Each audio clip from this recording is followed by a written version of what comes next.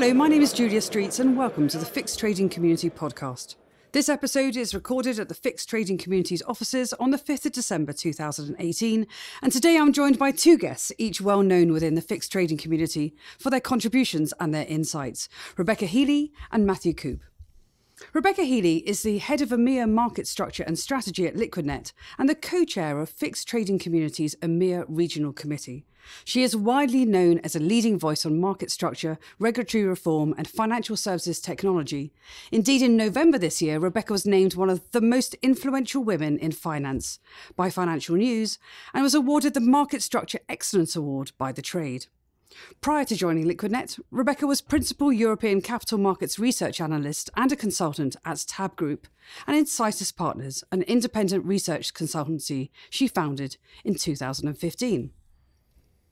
Matthew Coupe is co-chair of the Fixed Trading Community's EMEA Regional Committee and the EMEA Regulatory Subcommittee and a Director of Market Structure for the European Markets business at Barclays.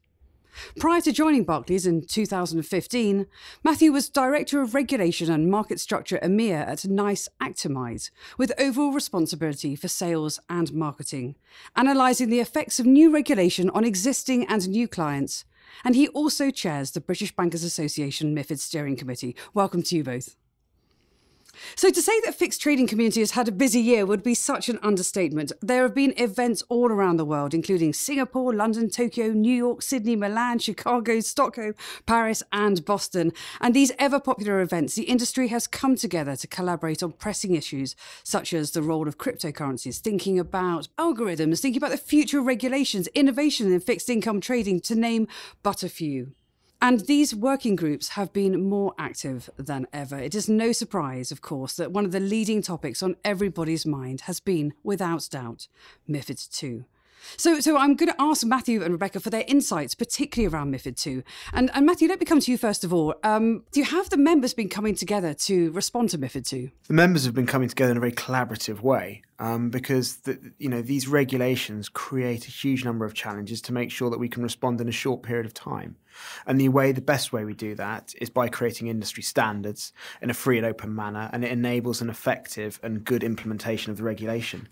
A few examples of this have been, the working groups we set up within the MiFID working group. We've had the transparency working group looking at post-trade transparency. We've had the venue trading data, which has been a huge challenge for a large number of firms who are members of venues. For example, we have to pass across the passport number of each trader that's trading on those venues. How can we do it in an effective way and also in a way which is appropriate to GDPR, which is something we've all learned about this year as well. And also alongside that as well, we've got the Algo working group. With MiFID, we have a large challenge to make sure that we have appropriate structures in place to test our algorithms. And so the best way to address this is looking through putting testing standards in place and having a framework which the firms can use and leverage beyond that. And Rebecca, when we look forward as well around best execution, obviously what a really key part of that. I know that's one of the groups that you've been sort of looking at very closely. What's yet to be done? I mean, if we look at 2019, the work is by no means done. What do we need to focus on now?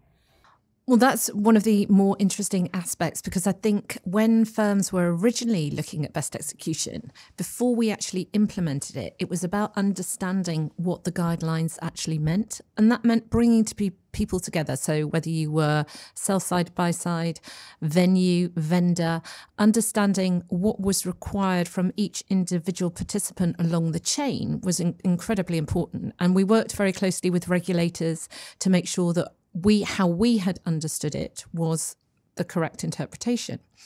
Now, as you move into implementation, this is where some of the new challenges actually occur. And when you look at the tables, what actually is required? When is a firm a liquidity provider? When are they not? What is the definition of a liquidity provider? Is that for all trades or individual trades? When you're looking at mix, is it on venue, off venue? Looking at the number, nature and duration of scheduled auctions. Do you include opening auctions, closing auctions? It's just the nitty-gritty of understanding and making sure that everybody is in sync with that interpretation. And so we're looking to relaunch the best execution working groups. and to try and make sure that not only are we working collaboratively together to get what is required, because the buy side now need to produce RTS 28 reports in April of this year. So we're coming up to another set of annual reports.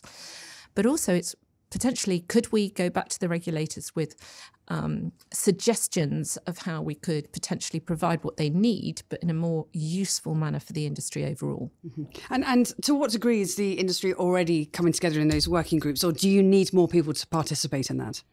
Well, as best execution is starting to get more of a global context, actually we need input from everyone, not just those sitting in Europe, although that is more immediate, but we're starting to see an expansion of looking at best execution on a global basis. And just to add to that, we are about industry standards, which means, can we always have more people? Yes.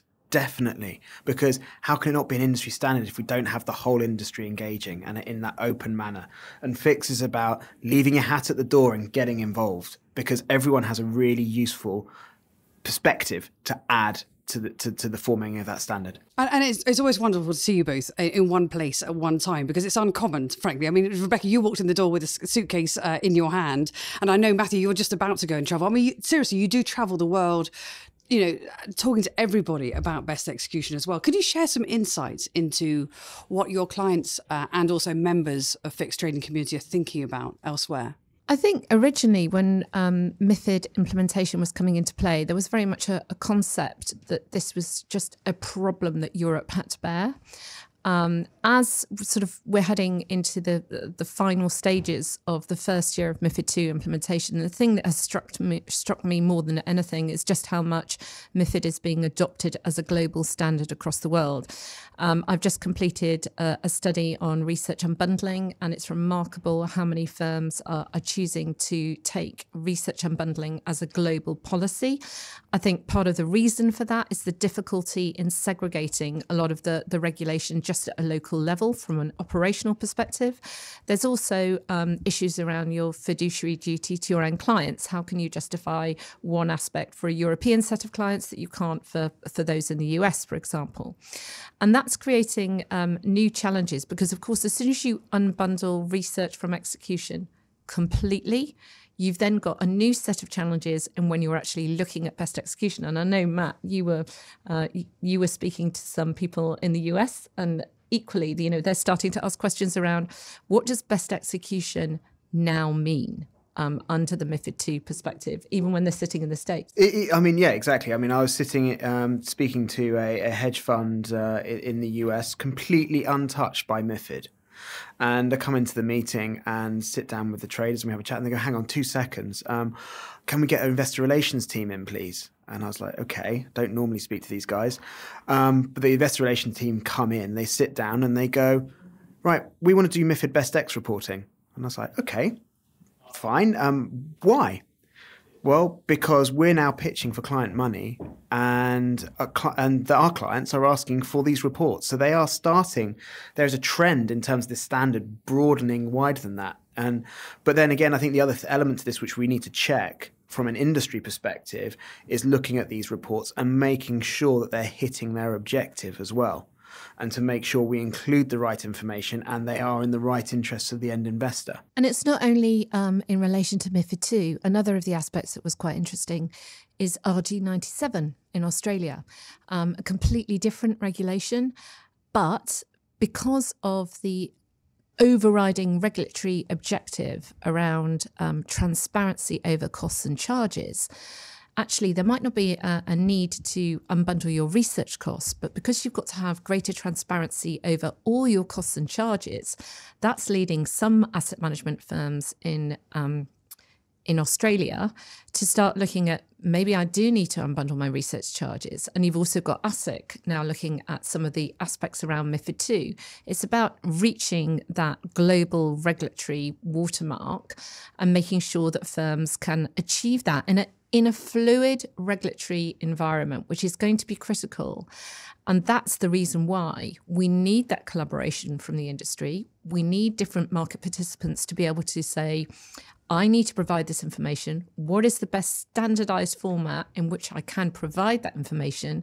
And how does it feed into the the ecostructure or the chain of events that needs to happen, because it's simply no good if the buy side get together and say, this is how we're going to produce our best execution report, but the venues aren't able to provide the data that goes down the chain. That's really the beauty of FIX, is putting everybody involved in the process round a table to establish the best way of producing this at a practical level. So there are sort of two or three things coming out of that. One of them is that the work that's gone before around transparency, venue data, best execution, transaction reporting, algo trading is getting into the nitty-gritty of what's required next. The second is then how this all kind of conjoins on a global scale, because of those reasons you were saying, whether that's out into Australia or out into the US and everywhere, looking at how they can do this.